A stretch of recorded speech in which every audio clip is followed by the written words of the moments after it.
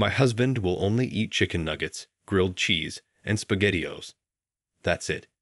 When we go over to friends' places, he'll actually bring some SpaghettiOs to heat up in their microwave instead of eating anything else, even if our friends cooked a wonderful meal.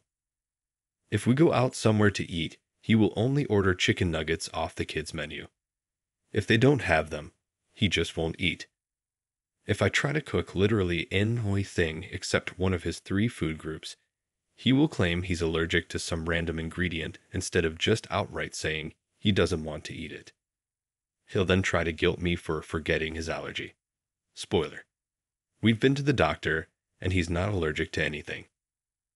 My husband just turned 36 this month. His food habits were sort of cute/acceptable when we were both in college and eating like trash. But now I'm genuinely worried about his health. I also find myself avoiding any sort of dining situations with our friends, which is so much harder than it sounds. I've tried talking to him about his eating habits, and he brushes me off. Since I don't cook his meals, the only victory I've had in this situation. He doesn't think I have the right to dictate what he can and can't eat. I'm not his mother. I'm his wife.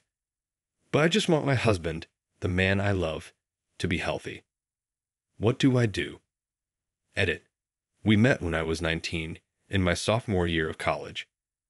We got married after graduation and moved in together shortly after. I didn't realize how strict his diet was until after we were married. Update 1. So, I did it. I confronted him when he came home. I brought up which he seemed very open to. He seemed sort of relieved that it's a fairly common disorder. Some of you absolutely called it. He explained that he was extremely embarrassed and defensive when I had tried bringing the issue up with him before. When I explained how much it hurt when he shut me down, he seemed genuinely surprised. He had no idea this issue was so important to me. I'll admit, I did cry a bit as I told him how worried I am about him eating himself into an early grave. His foods are not healthy, and by the end of our conversation, we both agreed to work together to overcome this. We'll be going to couples therapy this weekend at a local clinic. From there, we'll look into seeing a dietitian and a specialized counselor for his eating disorder. However, I called his mother while he was at work. I asked her about his eating habits as a kid, if there was any foods he sort of liked or anything he was really adverse to. I like the idea of making weekly meal prep together, so there's no surprises and we can collaborate on slowly introducing new foods. I was hoping this conversation would give me a good starting point when I talked with him. His mother is a very sweet woman and told me all the foods he even sort of would eat and everything he refused to. But she offhand mentioned that he has sensory processing issues due to his autism. I asked her to elaborate, and she did. It turns out he was diagnosed with autism as a kid. He even went to an after-school physical therapist for many years to deal with sensory issues. He never told me any of this. When I spoke with him, I didn't know how to bring it up, so I just didn't. I'm so worried he'll deny it, or he'll get angry with me for speaking to his mother behind his back, since he obviously doesn't want me to know. I want to stress that I never brought up autism with his mother. She mentioned it all on her own. I feel lied to and manipulated. I don't know how to bring it up with him, because right now I'm just starting to process it. I'm angry that he never told me. His food issues are one thing, but not telling me about his autism, and seemingly intentionally keeping it from me, as he didn't bother to mention it today either, is another. It's more and more obvious that the man I married isn't who I think he is and has been lying to me for years. Right now I'm telling myself to wait until counseling this weekend before confronting him. I don't want our conversation to be out of anger. But I also don't know how I could ever trust him again if he was so willing to keep such a big secret from me. Edit. I will be bringing this up in counseling, but I'm not going to discuss it with him until then, as I don't want to let my anger and hurt override my desire to help him. As some people stated, it is possible he doesn't know about his autism. I really, really, really hope that is the case. I'm hurt not because he has autism. I really couldn't care less. It doesn't change who he is as a person, but rather that he never told me about it. Update 2, well, it's been a lot longer than a 1-week update I promised. I could make excuses, but I won't. For those of you who don't want to read my original post, I asked for help with my husband's food preference issues, and through talking with many people on here, and, ultimately, his mother, it was revealed that he was diagnosed with autism as a child. Some of the comments on my original post were not so kind. I got a lot of accusations that still hurt me. Some just make me angry, particularly the person who commented simply, "Please don't bully him. He's my goddamn husband. Not a schoolyard friend, not a sibling, not a child. Infantilizing him doesn't help his case at all." Moving on. I was very upset as he had never mentioned anything to me. We've discussed all sorts of medical issues together, but his diagnosis never came up. I want to stress this. This isn't a matter of me not wanting to be married to an autistic man. This is a matter of my husband keeping something important from me and causing me a great deal of stress that could have been avoided if I was aware of his diagnosis. For example, I continuously pushed him to try new foods or attend concerts or visit loud amusement parks. I knew he wasn't particularly thrilled about any of those things, but they are all very normal couple activities that I wanted us to experience together.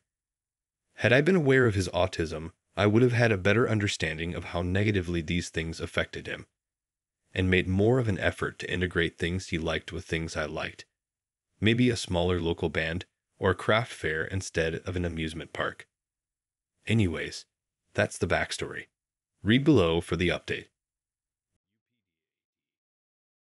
I confronted him about my conversation with his mother the night before our counseling appointment. I made sure to bring it up casually so I didn't become angry again.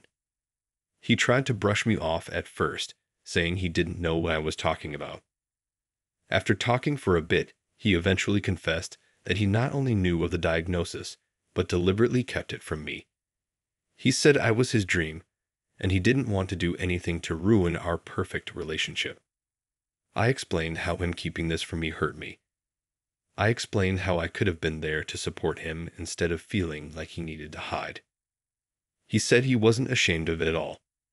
He explained that it's just not something that affects him anymore.